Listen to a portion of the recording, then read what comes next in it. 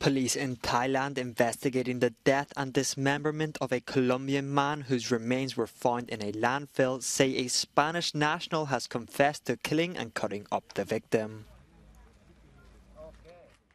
Authorities on the island of Koh Pha Ngan last week recovered several body parts belonging to 44-year-old Edwin Arrieta. On Friday, they detained 29-year-old Daniel Sancho, the son of the well-known Spanish actor Rodolfo Sancho. The victim and the suspect knew each other before they came to Thailand, police told reporters, adding that Sancho bought knives and garbage bags on his first day in Thailand.